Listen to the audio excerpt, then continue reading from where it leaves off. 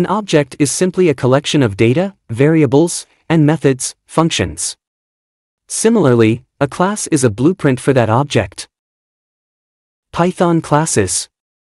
A class is considered a blueprint of objects. We can think of the class as a sketch, prototype, of a house. It contains all the details about the floors, doors, windows, etc. Based on these descriptions, we build the house. The house is the object.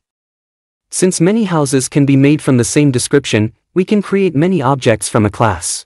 A class can be created by class keyword followed by class name, and then we will set the attributes of that class. For example, if we create a class with the name of car, then we can set its attributes like car make, its color, its gears, year of manufacturing and transmission. These attributes will be assigned to the objects created with this class. Python objects. An object is called an instance of a class. Suppose car is a class, then we can create objects like car1, car2 from the class. All the attributes of the class will be automatically assigned to the objects created by using that class.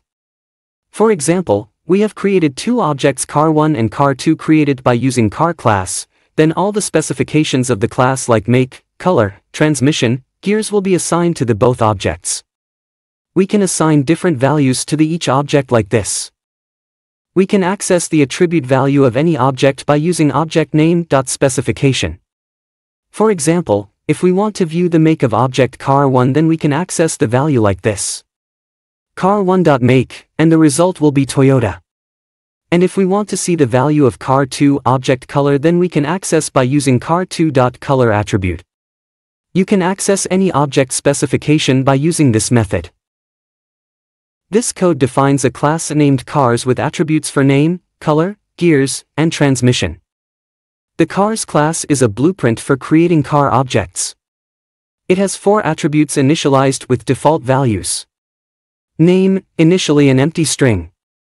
Color, initially an empty string. Gears, initially set to 0. Transmission, initially an empty string. Object instantiation. 2 car objects, car1 and car2, are created from the cars class. Setting object attributes. Car1 is set to represent a Toyota car with white color, 5 gears, and automatic transmission. Car2 is set to represent a Honda car with red color, 4 gears, and manual transmission. Output. 2 formatted print statements display the information about car1 and car2. The first print statement describes car1, indicating that it is a white Toyota with 5 gears and automatic transmission.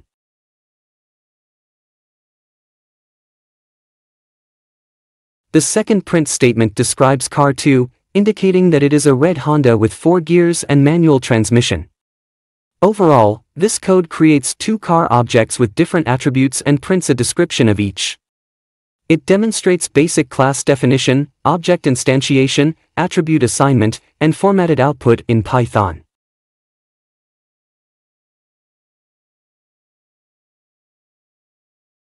Constructors in Python. In Python, a constructor is a special method in a class that is automatically called when an object is created or instantiated. It is used to initialize the attributes of the class with default or specified values. This process is commonly referred to as object initialization. Here's a more detailed look at Python constructors. Purpose of a constructor. The primary purpose of a constructor is to set up the initial state of a new object. It typically assigns values to the object's attributes, performs any necessary setup, and may even validate the input parameters. In Python, the constructor method is named __init__. Defining a constructor. You define a constructor within a class using the __init___ method. It is automatically called when a new instance of the class is created, and it usually accepts parameters that are used to initialize the object's state. The first parameter of the constructor is typically self, which refers to the instance being created. For example, a person class has 2 attributes, name and age. The both attributes will be assigned to the object automatically, which is associated with class person. Here's an example of a class with a constructor that initializes some basic attributes. Class definition. A class named person is defined with a constructor method init and an instance method introduce. The constructor initializes the object with two attributes, name and age. It takes two arguments during object creation and assigns them to the instance's attributes, self, name and self, age. The introduce method, an instance method, uses the initialized attributes, name and age, to return a formatted string introducing the person. A new instance of the person class named person1 is created with the name Alice and age 30. This instance creation calls the init constructor, initializing person1 with those values. The introduce method is called on person1, which returns the introduction message containing the name and age of the person. The print function outputs the returned introduction message, which in this case is, "Hi, I'm Alice and I'm 30 years old." This code snippet illustrates the core concepts of object-oriented programming in Python, defining classes, initializing object attributes, creating instances, and calling methods. It shows how classes can be used to encapsulate attributes and behaviors for a concept, in this case, a person with a name and age. This code snippet defines a class called addition that encapsulates the logic for adding two numbers and then displays the results.